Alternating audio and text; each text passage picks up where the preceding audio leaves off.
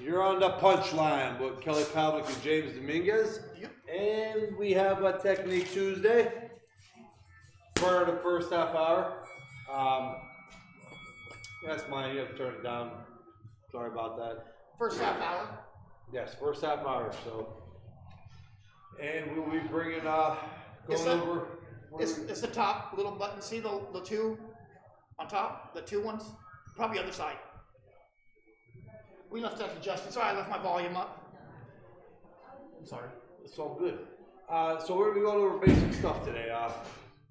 Whatever you guys want to see or what you want explained. I think we're going to go over kind of like how to check hook, maybe shifting a little bit, maybe some of the combinations that you'll see Mikey Garcia use, maybe. Okay. Things like that. Some of the things that they always ask about that Oxnard style. So we'll knock some of that out too, and we'll get to watch Kelly throw his bombs here in a minute. Streets. So what do you want to do today, Kelly? You told me. This is set up. You want to just start off with the basic check hook? Yeah, we'll do a check hook. All right, we're going to start off with the basic check hook today, guys. Many ways you could throw it. Many different situations you could throw it in. But we're going to start off with that. First of all, just start with the basic check hook. So that's what it is. Obviously, a check hook, in other words, is a lead hook. You're leading off with the hook. But the check hook could also be good if somebody's coming in. Usually, if he's throwing a right hand, I can come back and kind of hook over it. If somebody just keeps coming in, I can smack and step to the side. Again, I'll show this a little this way. Are you good on the camera, Justin? So if you're coming in, I'm gonna slowly hit, and at the same time I'm gonna move. But you're not gonna turn me. I'm gonna get hit. Yeah, So he's just using his momentum too. So all I'm doing is boom, and I'm turning that way. So I'm back in. You see Floyd Mayweather, who's notorious for that a lot. He comes right here and he comes back, or he just comes back enough and hooks over top. Yeah, so he'll just come back enough and hook over top. So there's a lot of ways with chuck hook. But again, James, throw it. You can throw it hard, or you can step back and pop it. Step back? Yeah. Okay. And fire the check hook. A lot of different reasons. Again, you could use it for a lot. It's hard if somebody's going to jabbing to the body to use a chuck hook. That's the only time really. If somebody's jabbing to the body, it's hard to really chuck hook. But a straight right hand to the body, you can.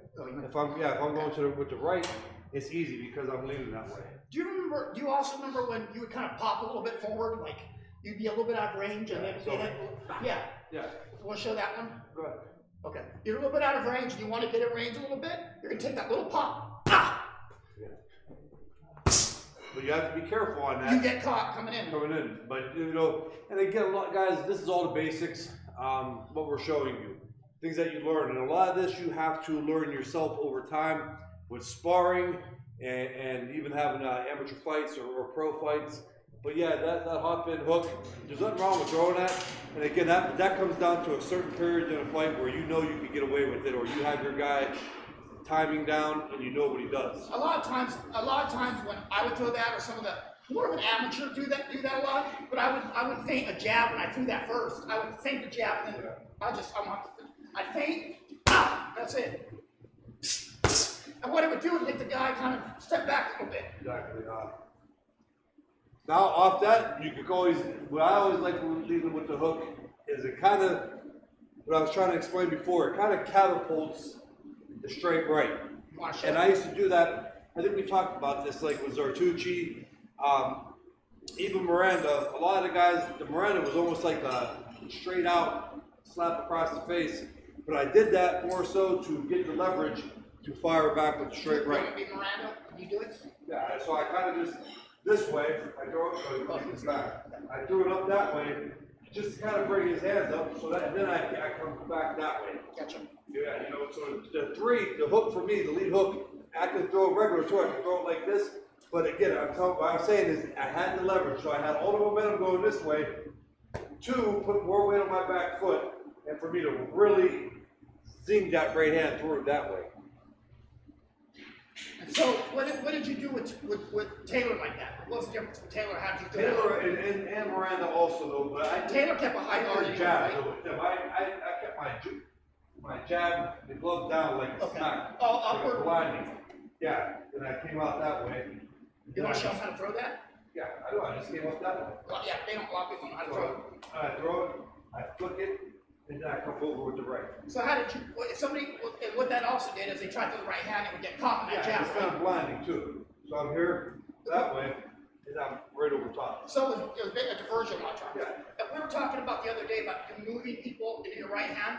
How did you do that? How did you move them in? Well, again, a lot of times the jabs, and then they start moving, or I just come that way.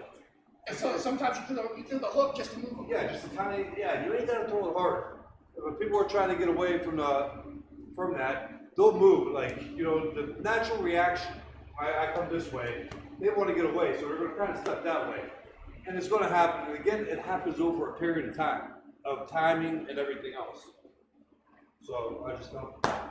Oh, yeah, I see what you're doing. You caught them, right? As soon as they moved, you already let it go. Boom, you're right. And you already caught them off balance because they're in the middle of a move. And that's what I was telling you with the Zartucci too. And if they don't move, again, I use that more so, again, I'm here, boom.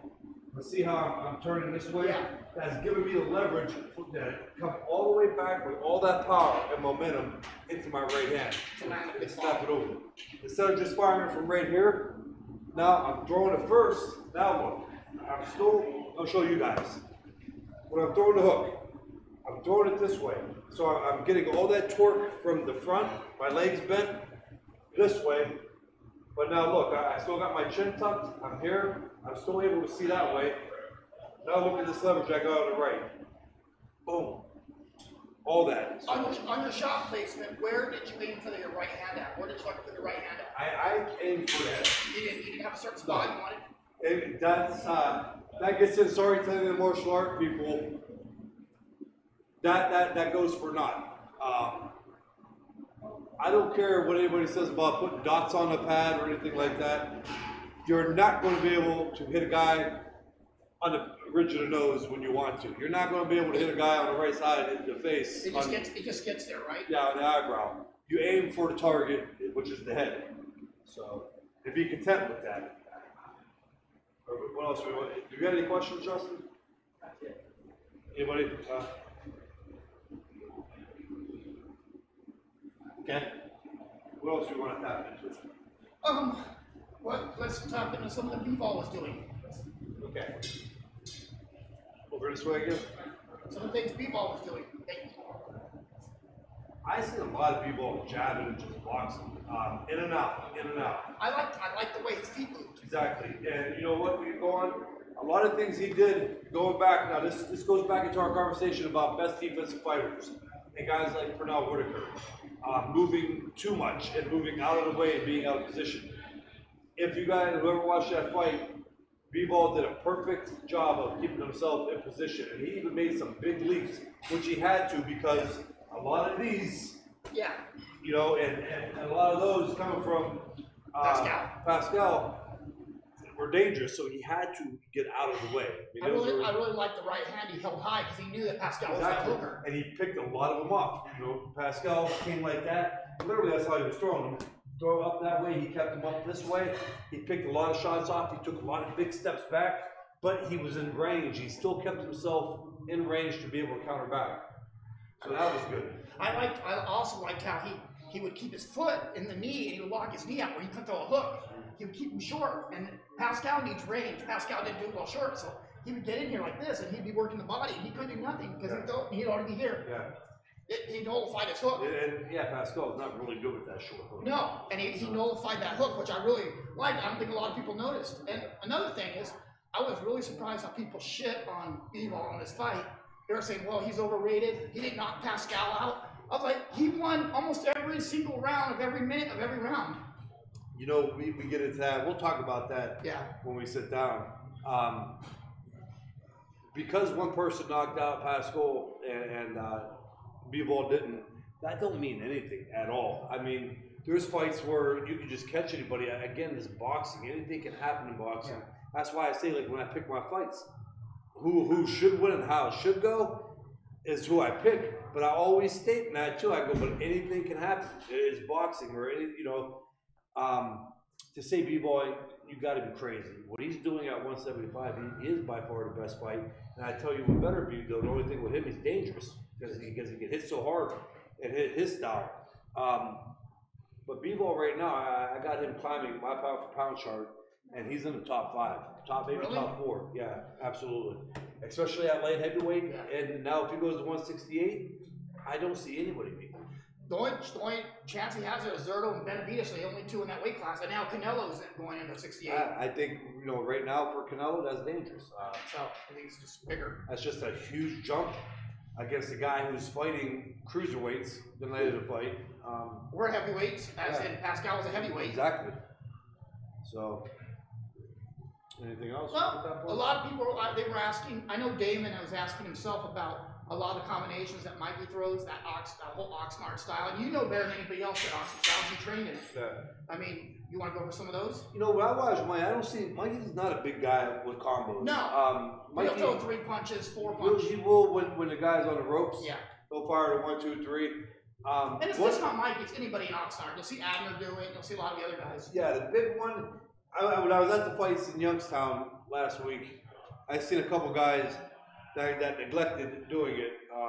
They fought a great fight, don't get me wrong, but just I think they could have made it a little easier or stopped the guys. And it's a punch that I actually learned from doing the Oxnard training. Yeah. Very simple. It didn't take a genius to come up with it. And a lot of guys do it, but mainly they're from Oxnard. Is this right here? Especially if you say that James is on the ropes. The regular combo that people usually throw, come this way so we can see the camera, is they go to the body and then they come back to the head constantly. Or they go jab to the head, right to the body. I think that, when you mix it up, here was the one that they do in Oxnard, and I think it's perfect. They throw the hook. Again, and before I get into that, a body shot, the more you wind up, the harder you throw a body shot, the more time you give the opponent to kind of tighten his stomach, bring his elbows down, and be able to take that body shot. I could probably sit here right now and throw as hard as I can at James's body. If he knows it's coming, No, I don't. you'll be surprised. But be able to take it.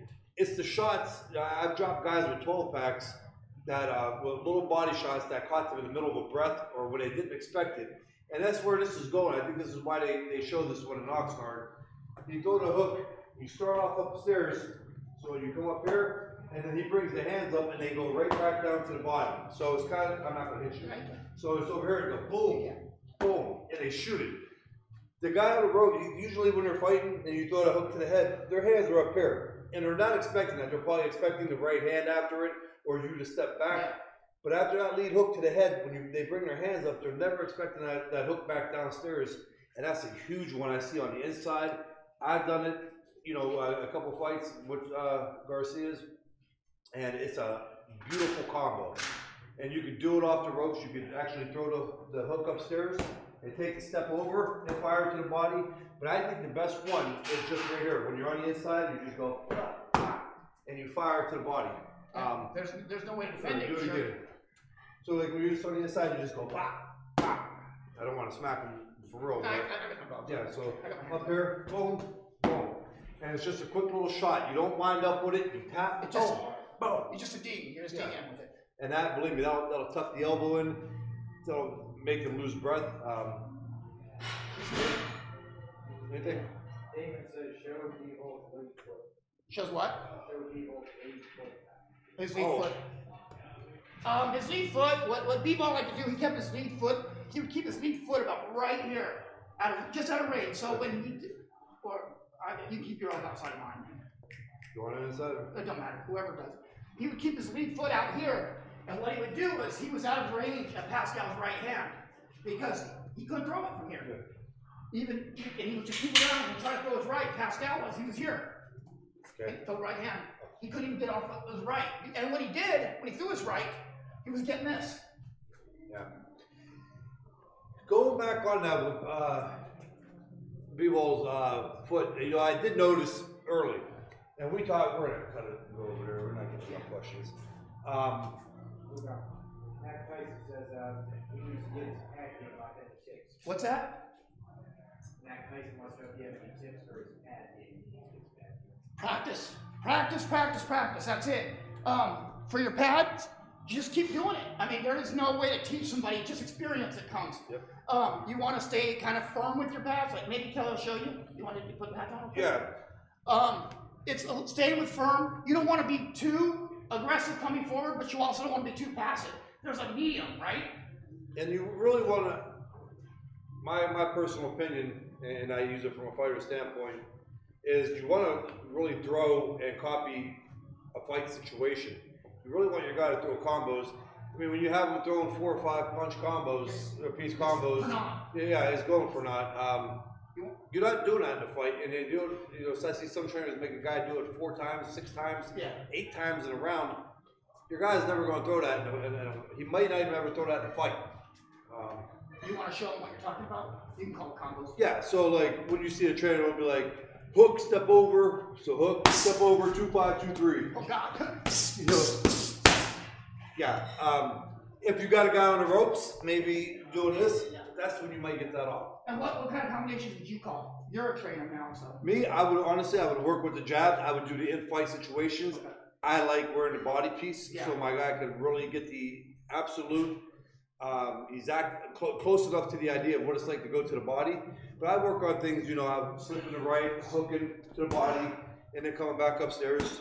I do the things, the 1-1-2, boom, boom, boom, take the half step back, and fire the 2.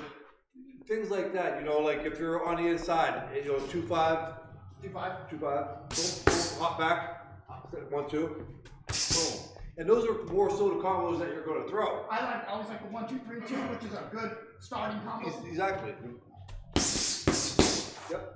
That's a good one. The 2-3, roll, and come back with the hook. So, and you know, simple things like that. Those are what they keep the guy moving. I think keeping the head movement going. So if we're just screwing around, like when we're taking a break, just have them moving ahead. You get into it. Again, I can't do it now, but I do like the body suit too, because certain combos that I like. I don't like my guy. I see guys that wear the body suit and they have their fighter going like this to the body. Boom. And we're going boom, boom.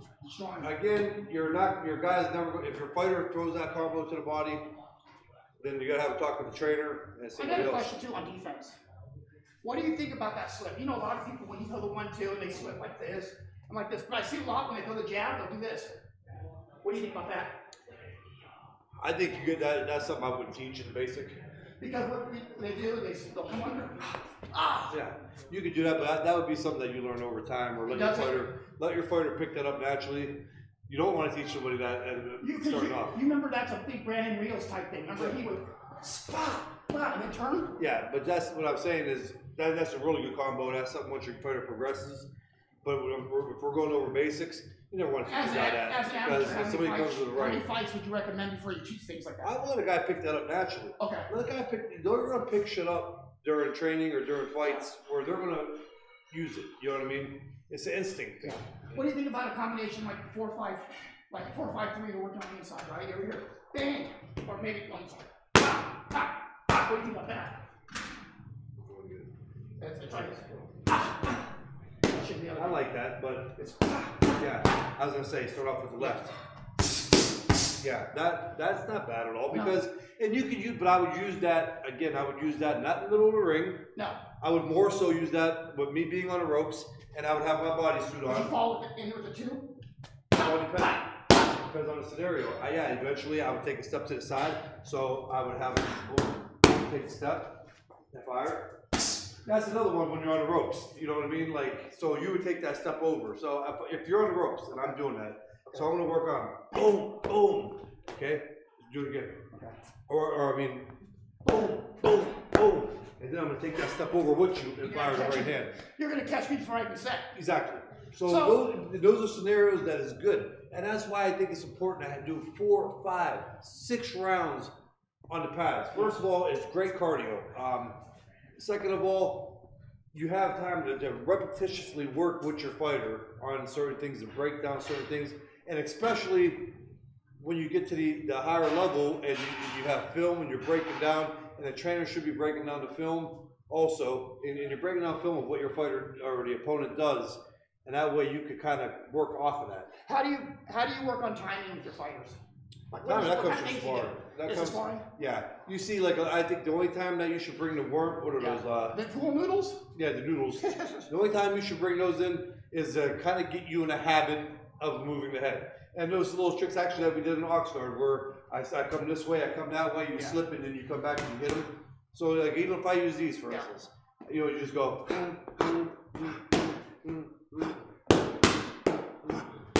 remember doing those when I was a kid. So that right there, that's all those noodles should be used for. Hold on, what else was I going to say? What are you? Like the rope. Yeah. You know, when you use the rope. A single rope does nothing. Yeah, having a single rope is not doing anything. You know, I would make it like an X or a spider web almost. Because doing this is doing nothing. Yeah, but have it to where you could do lateral movement, you know, all over the place, and yeah, you're constantly ducking and weaving. And again, what that does, is that helping you dodge a punch? Absolutely not. But what it's doing is getting you in a habit of moving, and when you're on the go, and things like that. It's loosening your hips. Yes. Keeping your hips loose. Exactly. It does. It hits the hips really good. When I first did it, my shit was sore as hell on my lower back. I was going to ask you this too. The other night, I'm sorry. Yeah, let's get this real quick. I think How does Wilder set up his right hand? Is it different from anyone else's? Yes. How does he generate that power? I can show you. Kelly has more on it than I do, but Wilder doesn't set the right hand up like a lot of normal fighters. He pauses left to throw it. He's not real textbook and he's not real technical with it. And I'm sure Kelly has seen it with my guys like Zartucci maybe. What they'll do is he'll pause. He won't even, he's using it as a rangefinder. That's it. He just uses a rangefinder, and then that right hand comes up and pow. And what he does is he brings his hips far back, pawing, and then he lets it go. He lets it go. He sits down and he lets it go long. And his hands usually not here. His hands here. But very good, Wes. Actually, very true. That's why I was putting the right hand down. Yeah. Because for Wilder, that's where he's usually getting it, and he has natural leverage. It's almost like gravity comes into play. He's not doing that himself. He's doing it because he has no choice. The guy's head is down that low. But I keep talking about, you fight a 6'9" Wilder now. Up here. So now he's going to be, and is he going to be able to get that same leverage? No, because you can step back, right? And you got a taller guy, which me and James is about the difference a little bit. Yeah. And now you got a guy here. Instead, firing jabs out here, instead of down here, trying to jab where Wilder don't got to worry about that. How does Wilder combat Fury? Like you're Wilder. And Fury's here. Wilder's going to have doing things like this the whole time. Wilder's going to have to get in that mode of sparring and hitting pads of here, moving in, jabbing up, firing the right hands. So that's what it's going to come down to. So it kind of Wilder's going to have to try to turn it into a dogfight. How does like because Fury throws different jabs. He has a 4 or 5 jab set. What does Wilder do? I mean, he's going to be punching down. He's punching like this. Mike Tyson. The head movement, like I said, he's going to have to kind of turn it into a dogfight. Because he's doing things like this, and he's throwing like this, and he's throwing up, and he's coming up. Wilder's a good boxer for heavyweights. Yes. I unfortunately think that Fury is a little bit better. Oh, as a boxer. Okay, as a boxer, and he's 3 inches taller. I don't ever really like to say it. I was a brawler, but I never really like to tell a fighter to turn into a brawler or anything like that. But Wilder's situation, he's going to have to be that guy that's here and coming in and stepping up and firing those jabs and trying to catch when Wilder goes back, to try to get in close enough where he can still reach him with an overhand right. Would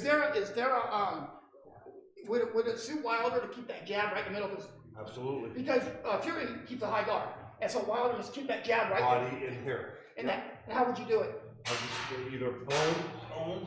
Every time Fury comes in? Yes, shoot it, and you're gonna have to fire at the same time. Would you be worried about Fury's power? No. Or would you step out back? No. You're kind of in a situation with Wilder is like, all right, if I don't take the chance, I'm gonna get outboxed. Yes. And I'm gonna lose. So I might as well try to go in. You don't hit that hard, I can take Ortiz's punches, and I gotta go in there and try to land my big shot. Because that's the only way I'm going to win the fight is by knocking them out. Sure. Or maybe points. That's what Wilder got to do in this fight, or it's going to what it's going to do is going to turn into an ugly, boring fight where Wilder gets outboxed, and then everybody says they piss on the heavyweight division again. I think Wilder has to go in there and make this fight. And if Wilder does that, I do see him being able to stop Fury by like 7, 8, or 9. Can you show variations of touch punches and set up power punches? Touch punches instead of power punches? Well, we tapped on the hook, so where you're firing, especially for an orthodox. And you can even say that for so much for a southpaw. You know, boom, just move me. And boom, yeah, just move them into it.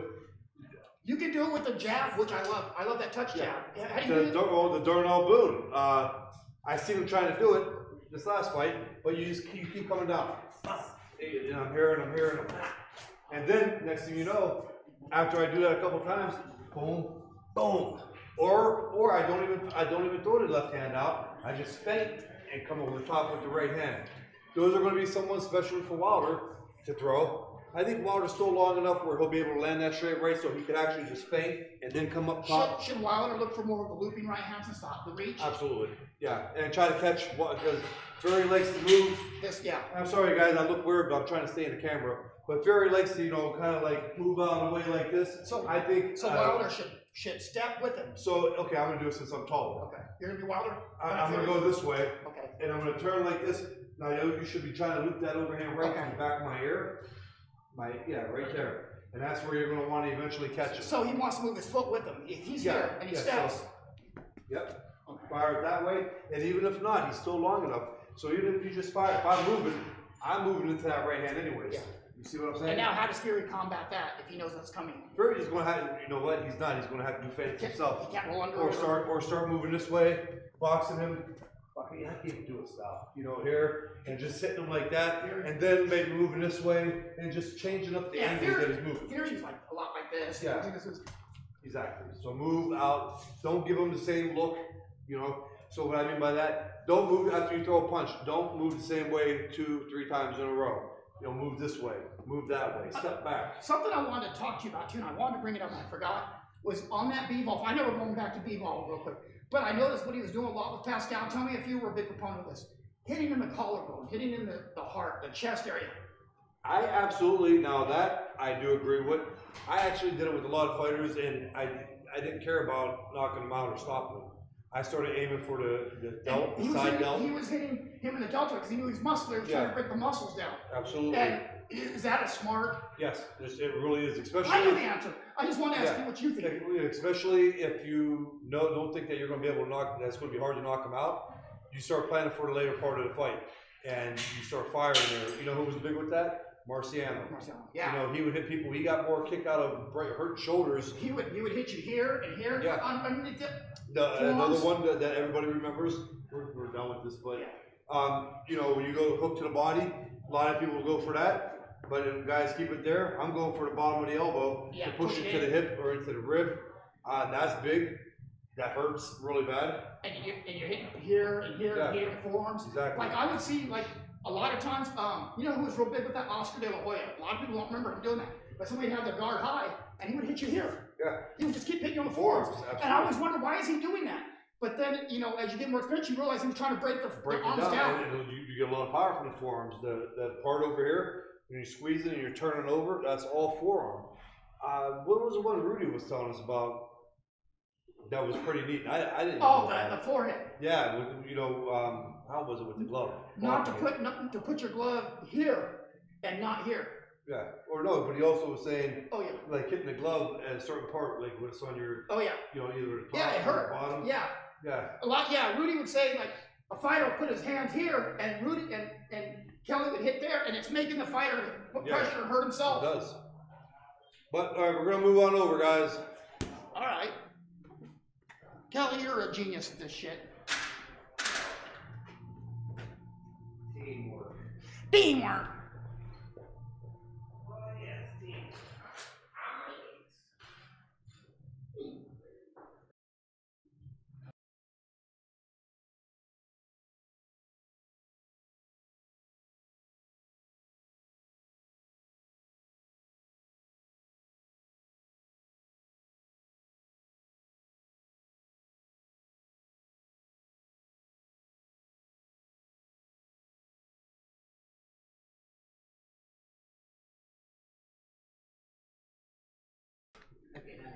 Yeah. Okay.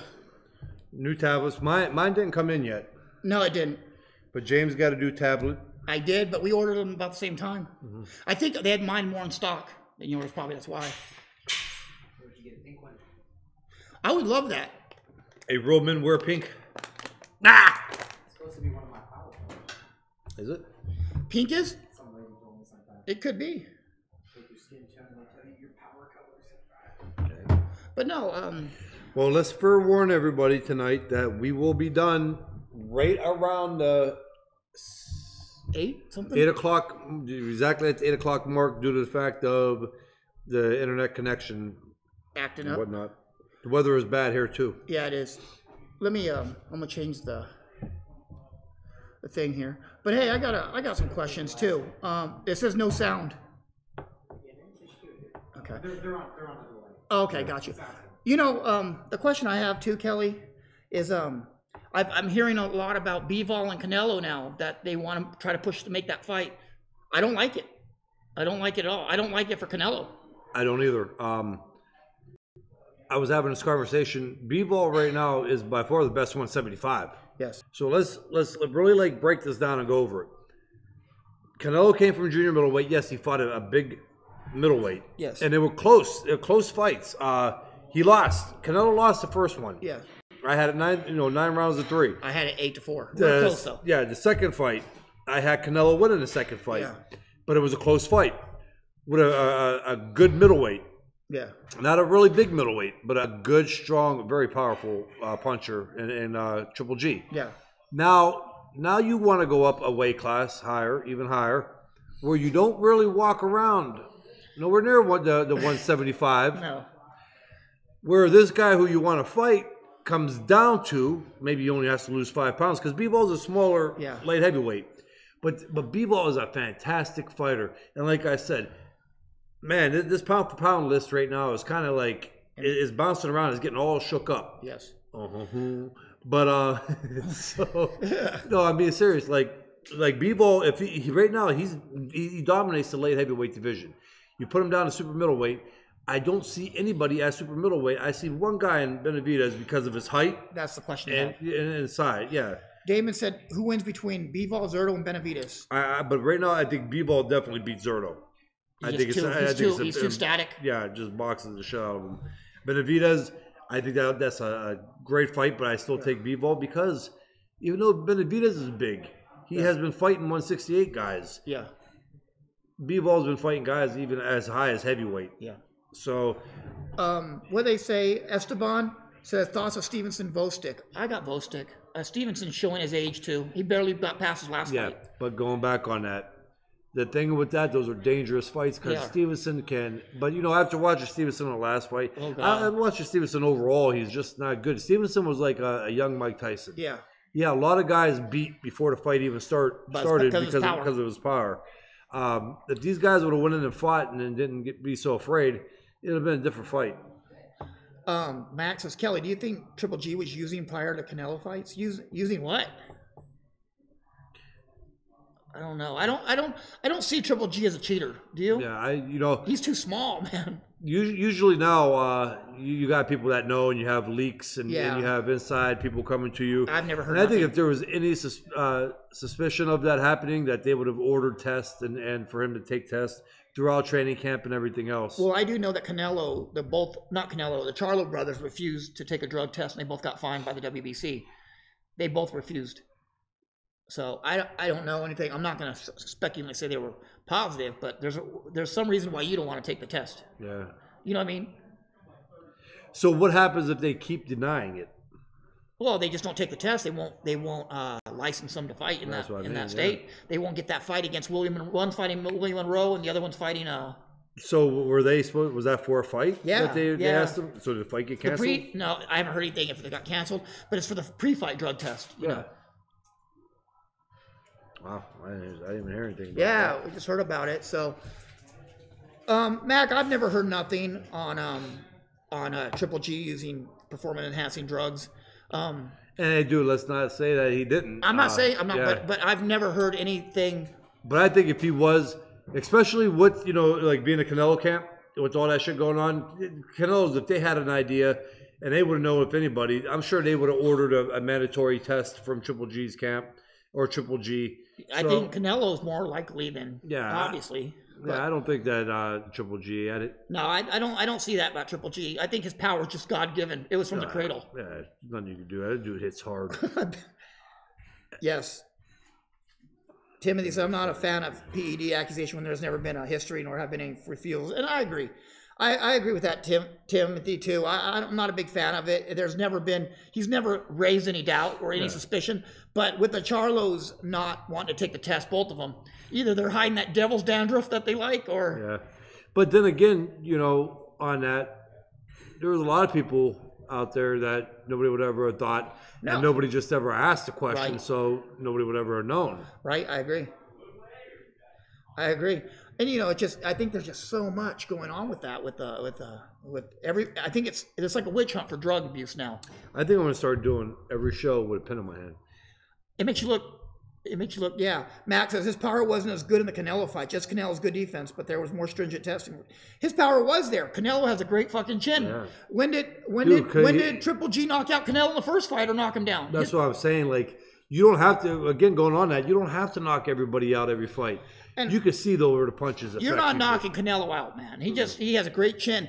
The last thing, and Kelly will tell you too, the last thing to go on any fighter at age is your power. That's the last thing to go. Exactly. Timing goes first. Your speed goes with it. Your reflexes will go, but your power doesn't. Nope. And believe me, I bet you Canelo was fucking feeling like he was getting hit by a Corona truck. Oh, man. I bet you he was pissing blood for a week. What do you think? Easily. I pissed blood after fights. Fights that weren't even that hard, that just went long. I could have, shit. Thank you, Sam. Sam DeGrazia said, good show, guys. Yeah, thanks, I don't know, Mac, but I just because he didn't knock Canelo out, no one's knocked Canelo out. You know what I mean? So it's kind of hard. Triple G's power is definitely there still. You can ask some of the guys before that. You cannot go. You can't knock everybody out. Shit happens in a fight. And there's fights where guys get knocked out that shouldn't. Yeah. Because it's boxing. I mean, you can't. I feel like Triple G there, though. Like, Mox is boxing. Hey, Mox. You know what I'm also, too? I'm also really, I'm really excited about the Spence and Garcia fight. I know it's been worn down and talked about. And, I mean, there's nothing really we can break down anymore. I think it's out there. I just want to watch the fight as a fan and cheer on, my buddy. Mikey. Yeah. I like Spence, too. Honestly, I do. I think he's a good fighter. I think he's good for the sport. But obviously, I'm a Mikey fan, and I think it's closer than people think, though. I think people think that Errol Spence is just going to come in and walk him down, and destroy him. Errol Spence has never walked anybody down, and destroyed them. Yeah, you know why I don't think that's going to happen? Because neither fighter does anything spectacular in the fight. They're slow starters, so that right there goes to show you nobody's just going to walk in and destroy somebody. No. They're both slow starters. They're both very tactical. It's going to be a lot of a chess match at first. Yes. Between the styles. Then I see it turning in. If any fireworks are going to happen, I think it's going to be later in the fight. But right now, it's not going to be a blowover. Mikey's each fighter is too smart for that. He's too smart. And I saw a breakdown. I don't know. Did you see the post I made today on that breakdown? The Mikey breakdown? No, I didn't see it. Whoever did this breakdown, that was the best breakdown I've ever seen. It was unbiased. It wasn't saying, hey, Mikey's going to win. It was just saying what he does well. And it was on a martial arts site. But they said, Mikey doesn't do anything spectacular. He does the basics nearly perfect, though. Yeah. He don't do anything great, but all his basics are perfect. You're going to get 5 punches at him, and all 5 of them are perfect. His footwork is subtle. It's not exciting, but he uses half steps, quarter steps, in and out of range, to the side. He takes what you do. He takes your strengths, and he minimizes them. Absolutely. Is that something that you noticed when you trained out there? Yeah. No, well, not so much that. Yeah. You know what I like with Robert Garcia? What he told me? What's that? Granted, I was 11 years in the sport already. But he when he gets new guys too, like, he's not going to change it. No. Because you ain't got, you give somebody 20 fucking years, and that's not enough time to change your style. Yeah. He said, I'm not going to change your style, but I'm going to sharpen what you do, what you got. And he's really basic on, what I like with Robert, he teaches the short little movements, the short little combos, like that 3 upstairs and then a hook to the body, things like that, small things that could make big differences in fights. and that's what I liked with Garcia's, and I think that's where that came down with Mikey Garcia. You know, as far as his dad and his big brother Robert, and just being in a boxing family, Yeah. they're really good with that, and I think that's huge. Well, and Tom Little. I wanted to comment. Oh, on I was gonna see if you Go want to ahead, comment. yeah. You want me to read it to you, or you got it? No, Tom says a fighter using knowingly should face a criminal charge, as unlike many other sports, people die in boxing. So you're knowingly putting someone's life I agree. at risk. I agree. I've been saying that. It's totally assault. Do you believe it's a lifetime ban? Yeah, I would agree. I have to agree on Yeah, I that. do. It's not an accident. I'm 100% against it. It's not an accident. No, Have it's you not. ever had? Have you ever been given an opportunity or a chance to use those? Has anybody ever came to you and said, "Hey, Kelly"? No. But that's another thing I don't want to hear. Like, oh, we didn't know. You don't even need a sports nutritionist. If you're a grown man and a professional athlete, you're going to ask somebody what the hell's in it. Yeah. Oh yeah. You should. You should. You Not want to only- know. Not only because it's illegal, but you want to know what it's doing to you. Yeah. Steroids kill you Yeah. easily. Plain and simple. I agree. Damon said, "Is Bazooka Gomez the greatest 122-pounder ever?" I don't know. I think Manny Pacquiao might have been the greatest 122-pounder ever. I'm sorry not to agree. What about Lex Arguello? What about Eric Morales and Marco Antonio Barrera? I truly think that Pacquiao would be The greatest 122-pounder ever. I mean, if a guy like Aaron Pryor was able to get in as easy as he did and Against fire, Yeah, but Alexis was 130 at the time. but it's the Yeah. same, you know, Yeah. the same guys, the same kind of style. Esteban says, funny how when the fight was announced, no one gave Mikey a chance, but as we're getting closer and people are really thinking about this fight, Mikey's getting more of a chance in the fight. I agree. I would agree with that. I think people are starting, instead of having a knee-jerk reaction like a lot of people do, they're starting to think about it a little more. And I don't know. Like I said, I'm not discounting Errol Spence at all. He is an amazing athlete, and he's strong, and he's powerful. He's everything that you'd want in a welterweight right now. Yeah, he is. There's a reason why he's avoided. I just can't get over the talent level in that weight class, man. I talked to Josh Patton the other night about this too, and we agreed. He said after the fourth round, Mikey will turn this shit into Apollo Creed versus Spider Rico.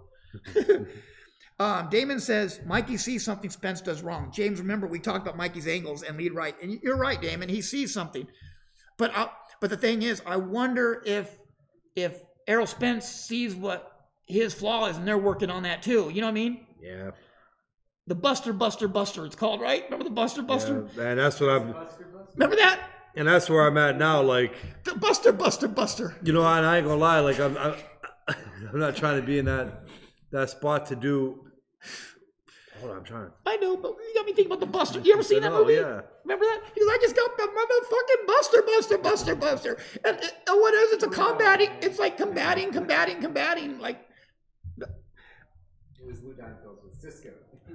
you know, but you know, Mac, they could have said that about Mikey too, being a strength bully, because he was a big motherfucker at 26. You know what I mean? Mm-hmm. What's up, Virgil? But that's where I'm going. Hey, Virgil. We're talking about like the things that Mikey does, and it's a lot of things that he does good.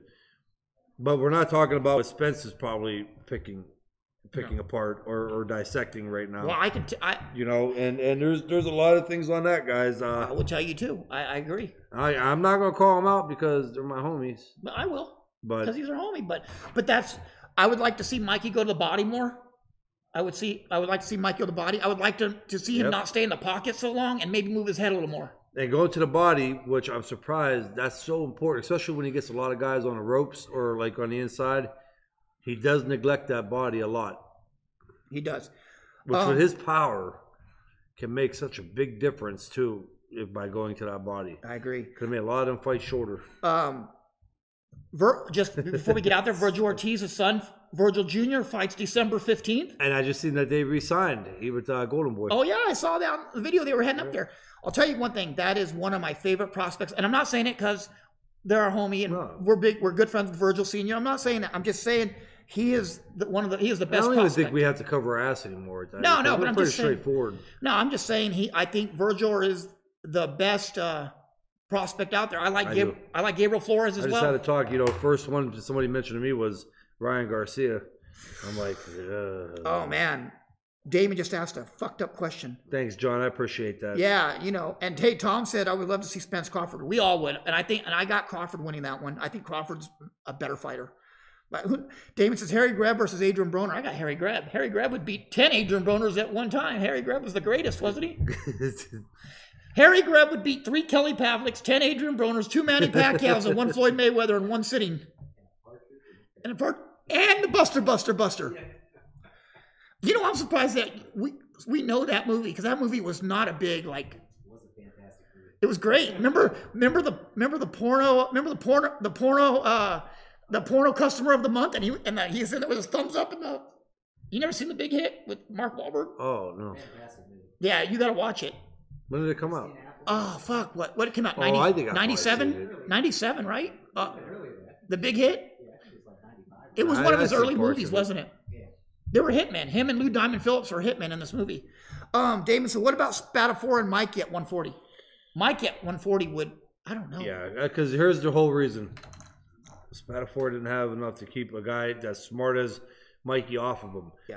What I mean by that, like, it would have been tough for Mikey because of the moves and everything else that Paul would be using. Not enough power to keep him off. But Mikey would say, you know what? Fuck this. I'm going in. He can't hurt me. Yeah, there's nothing that he can do to me, you know? Yeah, Scott's at the Big Hit. Max says, what about Teofimo Lopez? You know what? I like Teofimo Lopez, but he hasn't stepped up in competition yet. And that's, to me, that's part, and I'm sure Kelly will step in on this too. Part of being a prospect is getting a little better and a little better and a little bit better each time. Right now, you got Virgil Ortiz fighting former world champions in his 11th pro fight. Yeah. So that's kind of a new trend right now, though. Yeah. What is it? Kelly Pavlik versus Tex Cobb at cruiserweight. Me. Dude, you'd have to get a beard just like him. You and him with a big beard? Can't though. My shit comes in patchy. I don't know. I think you would grow in if you're fighting Tex Cobb. Just a testosterone would make you grow a beard. You know what I mean? I'm fighting Tex motherfucking Cobb. Now, dude, if you were honestly, if you were fighting a guy like fuck, I don't know. If you were fighting a guy like Harry Greb, you would have like a lumberjack beard. You look like Jason Momoa the next day. I think I would go with the handlebar mustache. Like the old what's his name? What was the old heavyweight's name? That's what I'm trying to think of. James Corbett. Anything before the 50s. John Sullivan. I'm not. The other than John Sullivan. White. Tom says, what about White Chisora? I like Dylan White in that fight over Chisora. I don't know. That's kind of where I'm going with that one. Kelly Pavlik was Brock Lesnar. Oh yeah. Fuck. No, it makes me look small. I don't know if Kelly's seen that fight, but I did. What did you think about Tito and Liddell? You know what? That fight went exactly as I planned. Liddell could barely fucking walk. And I think it was more of a black eye to Golden Boy putting that show on than anything else. I mean, they brought guys that are one's 48, the other one's 44, 43. I agree with you on that, but at the same time, I think it was kind of cool. I mean, they didn't mismatch them really. No, but they're both old, but way past their prime, retired. But Liddell could barely walk. He was limping coming in. You know, I was like, oh my God, this is not going to go well. Hi, Lori. Yeah. YouTube questions. Yes. Steve Z says, do you guys think Spence will be effective against Mikey? Yes. To the body? Absolutely. Yes, absolutely. That's where Spence is going to do his best work on the body. That's a very strong point. Especially if Mikey don't return the favor. Yes, and that's going to be hard because I think Spence may be the best body puncher at welterweight. I mean, let's be fair. If we're hyping Mikey, we got to hype Errol Spence too, and what he does well. Errol Spence is good at dictating the pace of a fight. Yeah, he is. And he will push you.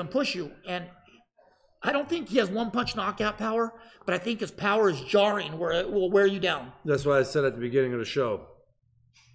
They're both very smart fighters and tactical fighters. Mm-hmm. And not one comes out overwhelming and like real fancy and real busy where anything can happen where he can knock somebody out. Yeah. Nobody does that. Or neither one of these guys do that. They come out like a chess match and they try to break down, they study, and then they start picking it up, rounds 4, 5, 6. That's when they start doing it. But I think, again, it's going to be very important for Mikey to work the body. Esteban is a good question. I wanted to get to that anyway. What did you guys think about? Yeah, that was fine. Which is going to be tough, too, though, for Mikey if he decides this fight to really start going to the body.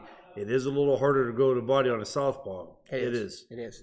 So for him to do that, he's gonna have to utilize that right hand over and over again, because the left jab doesn't do much against the southpaw either. It does not. I say that all the time. That right hand, use it as a right hand and use it as a jab. Yep, and that left hook to the body. Yep, all day. See, and upstairs. That's some street shit there. That a lot of streets. No, but with the southpaw, straight right, left hook to the body, left hook to the head. You throw a left jab against the southpaw, you're waiting to get countered every time. Because the way their body is angled, and I know a lot of you guys know this, and I'm speaking to the choir, but a lot of people don't. The way his body is that he's away from you, and you're just missing with that left jab. Yeah, you got to use that lead right. I loved using the lead right, and especially in the amateurs, I fought a lot of southpaws. That was the key. I always had an easy time with southpaws. Can I ask you a question on that too? Absolutely. I will. True. I'm going to ask you. False. When you felt yourself, like when even in the amateurs, the pros, when you haven't fought a while and you feel a little rusty, did you have trouble letting your right hand go? No. I always had. See that for me, when I was rusty, I always had trouble letting my right hand go. Like I couldn't pull the trigger, and I wonder if that affected you the same way. It affected me because I felt myself coming up short or the timing being off. But I still fired it. Yeah, I couldn't pull the trigger on it. I would a jab and hook. And you know what? That may happen sometimes because there's been times where I think it affects everybody different, doesn't it? It does. What did you have the biggest trouble with when you were rusty or when you were out of the ring? What was your biggest timing? Timing? Yeah, and it was frustrating. And then I would overcompensate. Yeah. And really try to push it, and then I would leave myself open more, and I would end up getting hit. I wasn't getting hit because I wasn't moving my head or anything. It was I was just trying too hard to get the punch to land. And then I would end up leaving something open or coming in with my face and get caught. Me and you have a common opponent, a couple of common opponents in the amateurs. I was going to ask you about that. When you fought James Webb, I think we both lost to James Webb. When you fought James Webb, and when you threw a jab at him, he always counted with the right hand over the top of that left jab. Was that something? I just remember him throwing like 200 Oh, dude, he threw a lot of punches. But he always counted that right hand, and it would be a hook and another right hand. It was just brutal. And he wasn't like this dynamite puncher. No. But he would sting you. Yeah, it did.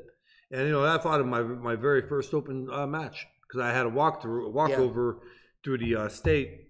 And I went straight to the Nationals, and I fought my first open fight was against James Webb. And, no, man, he just threw a lot of punches. And you know what? They had a little bit of sting on him. Damon asked you, Kelly, guys, what about the Charlos missing Nevada test dates? I think they should be suspended. I think it should be a suspension on that. Not taking the test is the same as testing positive. Absolutely. Same thing with a DUI, like when you fucking don't blow. When you don't blow on the test, guess what? You're going to jail anyway, right? Yeah. And if you don't, you're losing your license for a year. Yep. Hey, I want to say to Vinny O'Neal, I want to tell him congratulations again on that big win. I was proud of you. I'm sorry I couldn't make it that night. I wasn't feeling the best, but I wanted to tell you, Vinny, I'm really proud of you, and I didn't expect anything less from you. Absolutely. He looked like he was 25 years old. That's good. You got to see how many punches he threw. Oh yeah, I bet. And I tell you what, Vinny, I know you pissed a little bit of blood. I'm gonna tell you what showed me a lot too was his heart, man. He got hit with some body shots. Yeah. It made my belly jiggle. And he came right back. He didn't even make a face at it. Hold on, I'm gonna get this Patino. Oh yeah, how many? Hey Kelly, how good was Sergio Martinez? Sergio Martinez's footwork was good. Again, I caught up to it though, and I'm going off that. The middle rounds. Yeah. I mean, I had him. I was over jabbing. He would move, and I would jab up over top of his shoulder. I was catching him with that. I'm not going to get into what happened at the end of the fight, but I think that I neutralized his movement fairly well in the middle rounds to late rounds. But overall, no, it was good. But he also did a lot of things. Just having good footwork don't make you a great fighter. No, he disrupted timing, though, didn't he? Yeah, and in the way he threw his punches out and the angles he threw it from, and he would kind of come up over top of your punch. There's a lot of things that he did well.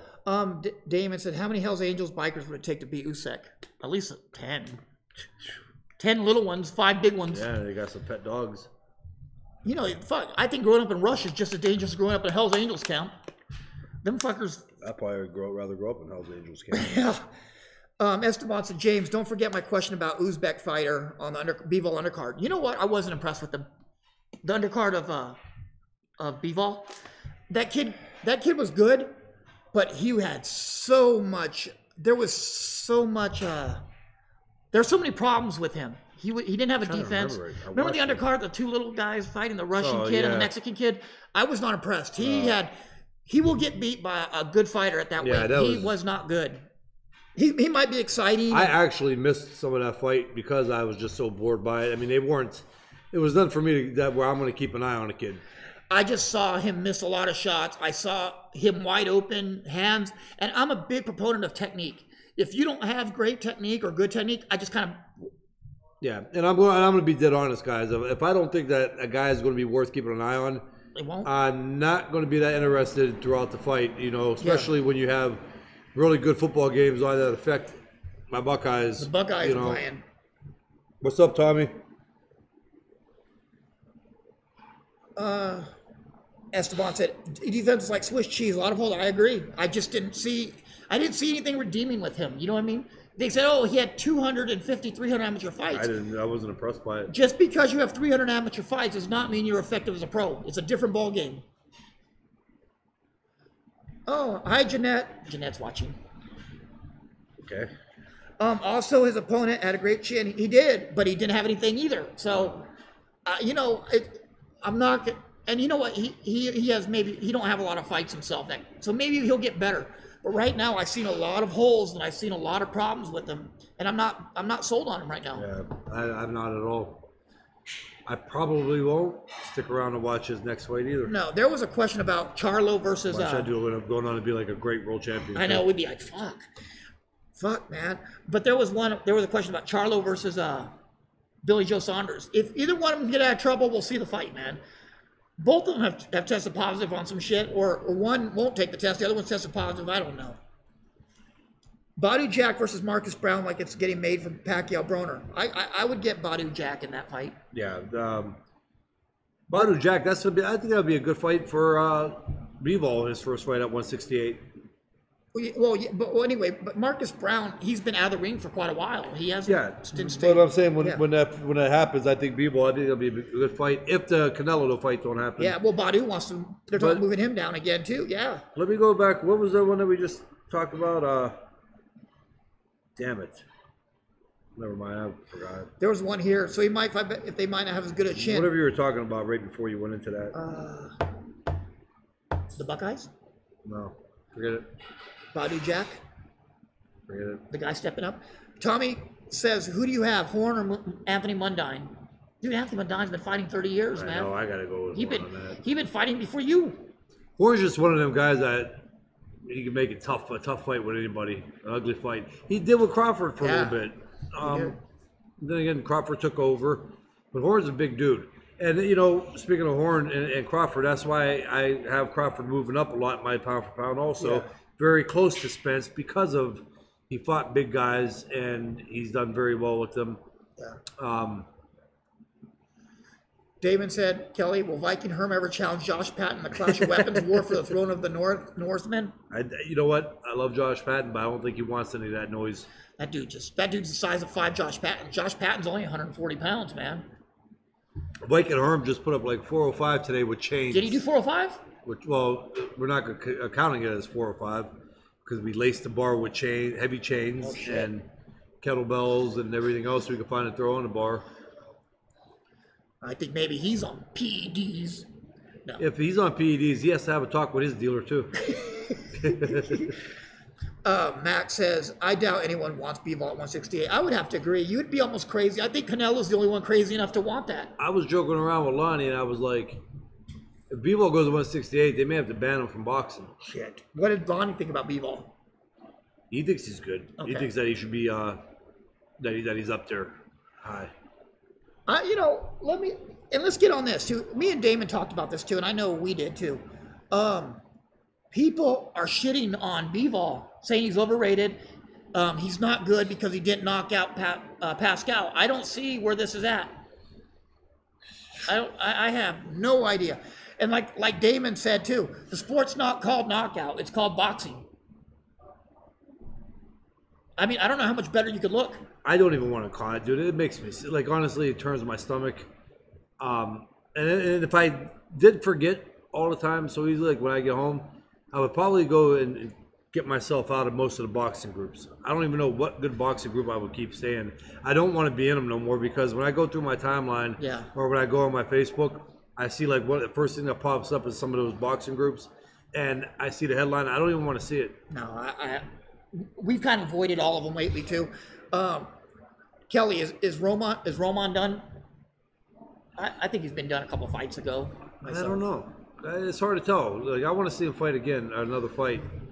Yeah. What's up, Tony? Yeah. And we got January, or December 8th. We're going to be in New York City. That's next week after next week, right? Week after next. Week after next, we're going to be at the Lomachenko Pedraza fight. Our producer's going. You're going with your family, right? Do I have time to rape you? Do we have to? There's always time. There's always time for a raping. We'll send the wife up to go take the kids and get them a hot dog, and we'll give Justin a hot dog of her own. Giggity, giggity. Pickle, tickle. Damon says Sparta and Fightball. I like Sparta. a lot. Fightball, I've really never been really a member in too much, but I do like Sparta. You have some more intelligent guys in there that's not there to call you a fucking asshole or call you a bitch or a faggot every time that you make a comment. You know what I mean? Harsh words. But that's what they say. I know. Yeah, I know. Oh, James, you don't know shit about boxing, you fat fucking bitch. I'm like, okay, I don't know anything about boxing. How dare they? No, Tony, we're not going to Canelo and Fielding. I mean, that's a wasted effort. I think the fight don't last that long. Yeah. We'll watch that on his own. But hey, I don't know if January though, we get to go to California. Yeah. And we get to see Mikey train, Absolutely. which is really badass. I think that's going to be huge. I know, we get to see Mikey train. I think you guys are going to love that. The fans, the listeners. Yes, we are going to film Mikey in camp. We're going to do like a little, what's that? 72 hours instead of 20. Are we going to be able to ride go-karts and shit too though? We fucking better. He told us we could ride go-karts and go shooting, right? Mm-hmm. I just don't really want to be a part of that in case something happens and like, you did it, Kelly. You fucking ruined the go-kart. You brought your ATV from Youngstown here and BB gun, and you ran over the stop sign here in fucking Riverside. You made Mikey hit his lamppost. Hey, Mikey offered us to ride go-karts and go shooting, did he not? He did. He did, and that's what we're going to do. We're going to take advantage. But we are not running with Mikey. You're going too. You're going too. I can videotape you. I can put GoPros on there. GoPros. Dude, we can put GoPros while we ride the go-karts. Sweet. Hell yeah. Hell yeah. That'll be fun. I got to find a way to soup up the go-kart. Darren says, Chavez Jr. still can't get it together. You know, Chavez Jr. has had years of being a spoiled brat. I mean, there's just some things you can't fix, you know? Damon says, does Trinidad De La Hoya beat all active welterweights today? I would say so. Ooh, I would say so. I don't know on that one. Maybe Crawford would give a hard time to Trinidad. I think a guy like Crawford beats Trinidad. He'd give him a hard time. I know that. You can't say De La Hoya because De La Hoya, again, I'm going to go on that. Now, people are going to get mad. De La Hoya gave Trinidad an ass whooping for a handful of rounds. 7 of the 12, right? Exactly. And still should have won that fight. So I'm sorry. People are going to get mad. Like Trinidad, even at 147, he was great for what he did, but he I don't know if he beats a Crawford, man. And a strong Spence. I will say one thing though. Trinidad had lights up power and he had perfect technique. He was the most perfect technique. He was the most perfect boxer I've ever seen with his punches. His punches were never out of place. Never. He had no chance. I mean, you get some of these guys. Chance. He just got dropped. He'd get up. He's never been stopped, other than by Hopkins when he moved up. And guy laid up. He got beat by Roy Jones and Hopkins, and when he moved up. De La Hoya now a 5'10". Trinidad was the same, 5'11". I don't think Trinidad at 147 was just that. I mean, he's going to go down as great. Don't get me wrong. He's a Hall of Famer already. Yeah, but I don't know, man. I think Trinidad beats them both. I think that, and I'm not saying that Spence and Crawford beat him, but I'm saying I think they have a better chance of beating Trinidad than they do De La Hoya. I think De La Hoya was a monster. He was. He was a fucking 5'10", and who could box like he did. I mean, he showed that when he fought Trinidad the first 7 rounds, and then he tried to coast, and he still should have won that fight. I think that was Gil Clancy's fault, telling him that he had won and start running. I was like, what the fuck? But still, I don't think that you should be allowed to go back on and erase the score that you previously had marked. It's true. Thank you, Melissa. We appreciate it. She said, great show, guys. Miguel Patino says, is it true you almost fought Andre Ward at one point? Yeah, it was actually one of the big reasons behind retiring earlier than I did was that we had a fight that was just about signed, and then Andre Ward, unfortunately, that's when he had that shoulder injury and he had that time off. Yeah. And there was no other fight out there for me. And not being mean, I fought Scott Sigmund, Will Rosinski, and Aaron Jaco. And that was probably who I was going to fight again. And I just wasn't doing it no more. I agree. Kelly versus Dana White. You'd put a muzzle on that motherfucker. Dana might know some little shit though. You know, he's been involved in that UFC. Boxed. He don't know. He boxed, but I don't know. I'll box his fucking ears off. Box his fucking face. I'll punch him in the back of the teeth. I don't know. Scott asked that, but no, Max's perfect punches. I agree. I thought Trinidad was one of the most perfect punchers I've ever seen. Like nothing was ever out of place with him. Mayweather is the absolute sharpest puncher timing-wise this era. Who said that? Damon. I would say Pacquiao maybe. Sharpest. Timing? Pacquiao maybe. I think Mayweather was too. I mean, as far as maybe timing, but sharp punches though. Pacquiao was just so fast, and he was just so and he was so unexpected when he threw, and how fast he was able to hop in with his feet. Yeah. People forget that. Like Pacquiao was in and out. That what he did, that bouncing in and out, was fast, and then he threw like 4 or 5 punches coming. I would say Floyd with timing, but I would say like for me, I think sharper punches was Manny. But can you contribute Floyd Mayweather's timing to just his punches, or can you say that it wasn't his punches that had perfect timing? It was the other things that set up the punches, like the shoulder roll and the constant luring you in and making you miss and then firing a punch. I think it was more so making you make the mistake and off balance and out of position and him countering it that made the punches such perfect timing. One time I remember when Oscar and Floyd fought, and I remember one of the things that most fighters are 2 steps ahead of you. Floyd's 4 or 5 steps ahead of you. Yeah. He has his game plan laid completely out for the next 3 rounds. But the way to beat Floyd was to throw off, be off timing, to not fall into timing, to be all over the place and crowd him. And I don't know why a lot of people didn't do it. The only ones that could do it was Maidana had done it. Mm-hmm. Maidana had managed to Castillo did it. Even Jesus Chavez had a nice game plan going. But that was the way to beat him. But the problem is, if you capitalized it the first time and you didn't, and you tried it again, he already had you figured out. Yeah. You could never do it a second time. And I think with a lot of the guys, it's hard to do that. I don't think they were in shape enough when they fought Mayweather. Yeah. I think they expected that it wasn't going to be many punches thrown because Mayweather didn't fire that many punches. But a lot of the guys couldn't keep that up against Mayweather either. Yeah. Brian Smith. I beat Kelly back in the day. Streets. Did you? Did he? No.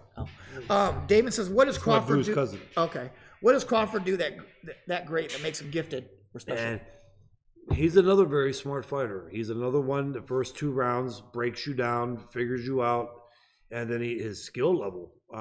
Crawford's skills. Punches hard. Yeah, he hits hard. He hits hard enough to really keep you at bay and make you realize not to mess up.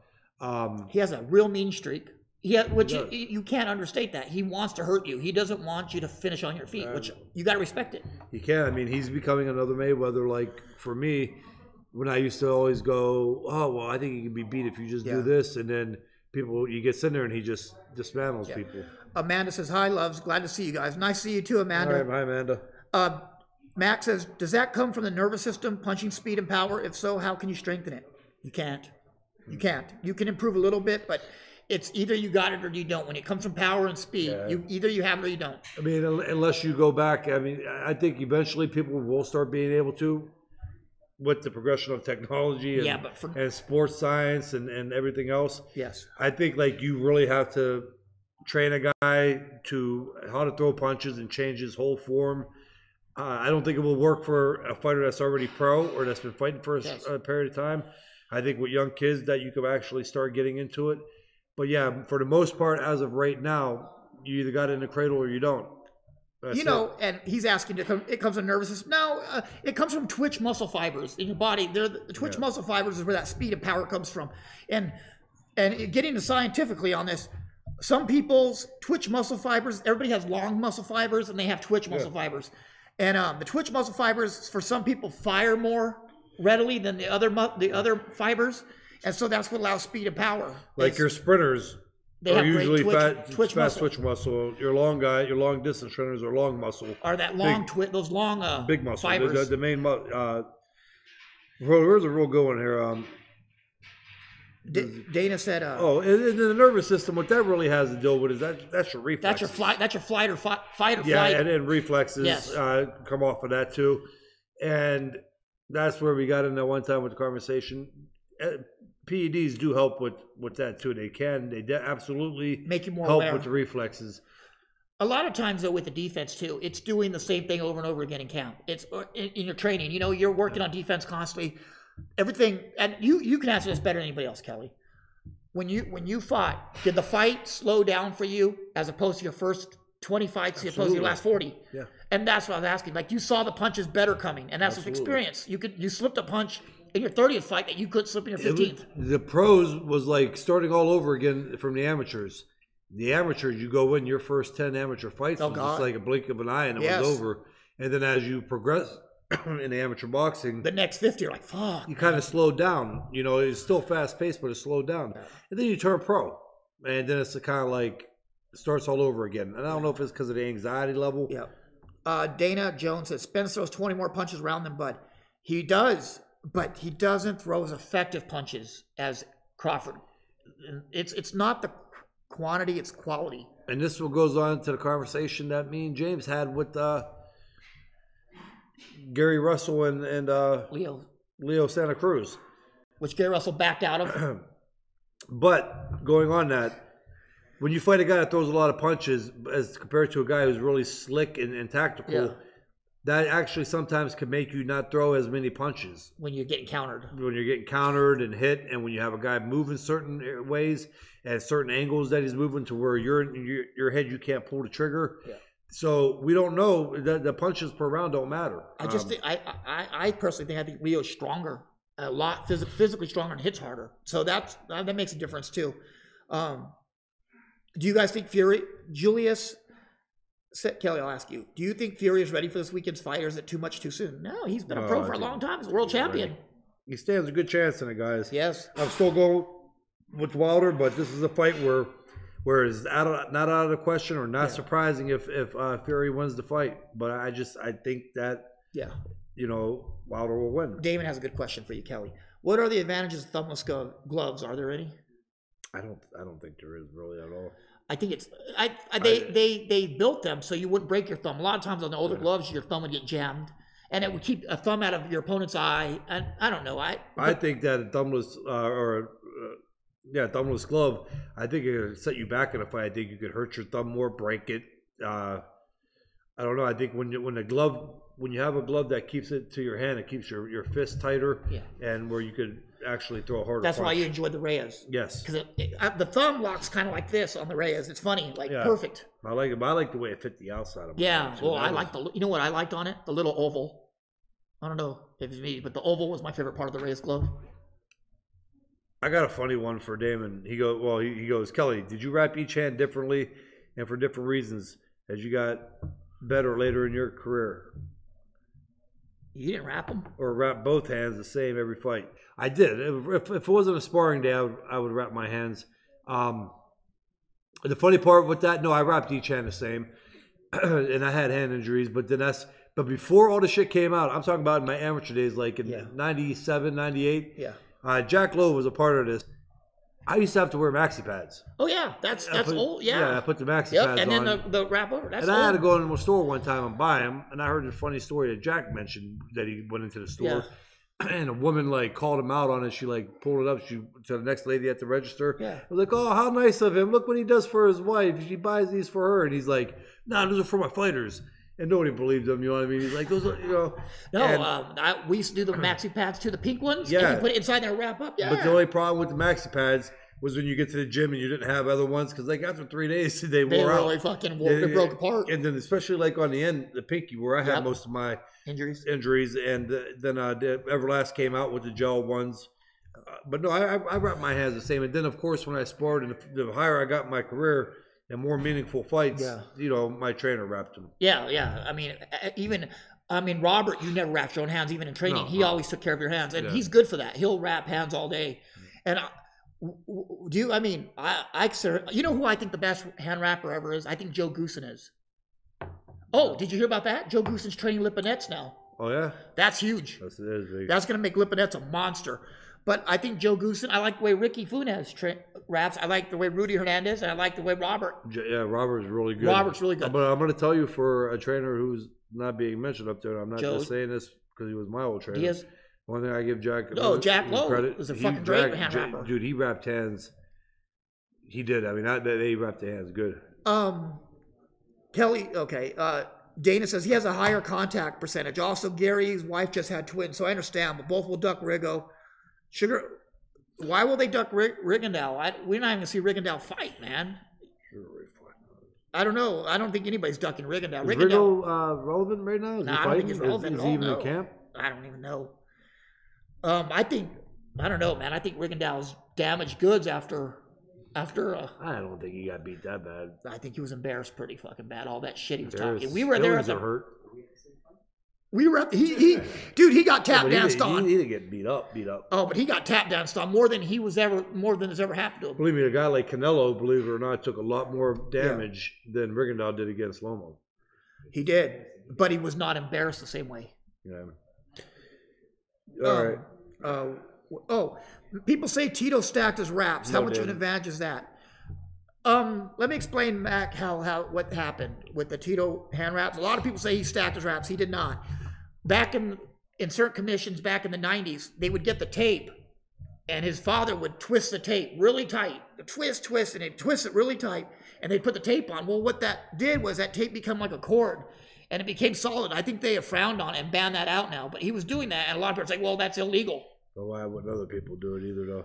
Just something that was done back in the day in Puerto Rico. Puerto Rico was huge for that, you know? Oh, other fighters did do it. We are a week away. Who guys you taking? I'm taking Wilder. You got? Yeah, I got Wilder.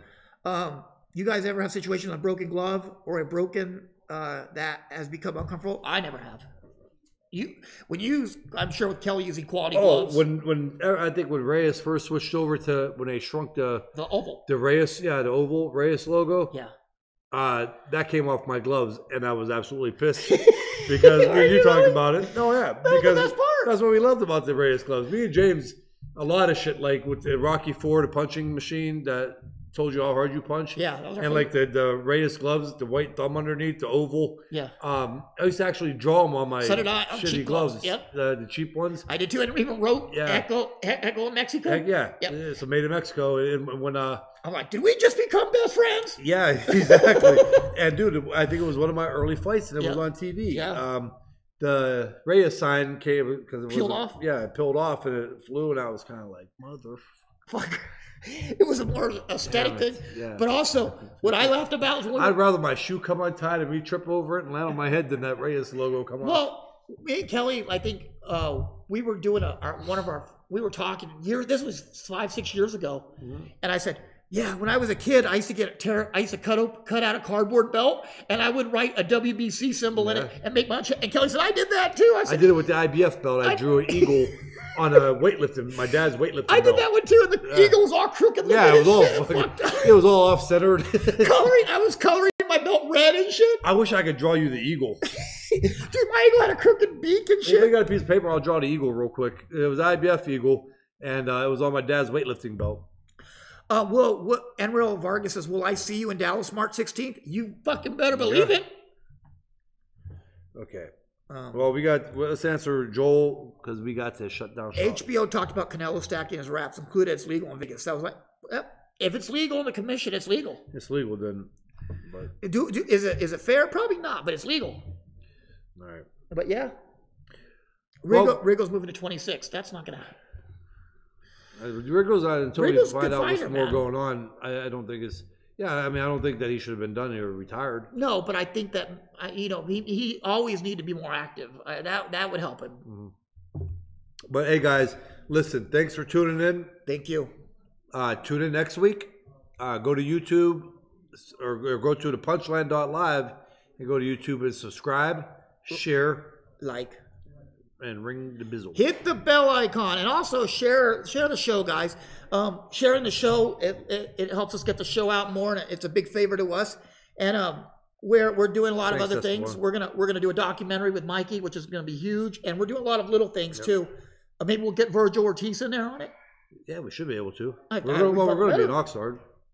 Oh, we're gonna be in Oxnard anyway. Yeah. Well, but he's in Riverside. But we'll be in Riverside too. Exactly. We're gonna be all over. Also, what else we got? We're gonna get some great interviews in at the Lomachenko fight. So we'll get some great interviews and get you some great footage, and you can score the fight with us at the fight, right? Yeah. We'll score along with us, and we'll even go live. We'll have our cool, nice little yellow tablets. I'm not sure if mine's yellow, but I hope it is. But we have blue cases. Thanks, Damon. Thank you, Damon. Damon. Thank you, Joel. Appreciate it, bro. And hey, thank you for everything. You guys are the reason we do this show, and we appreciate it. And have a good one. Keep it streets.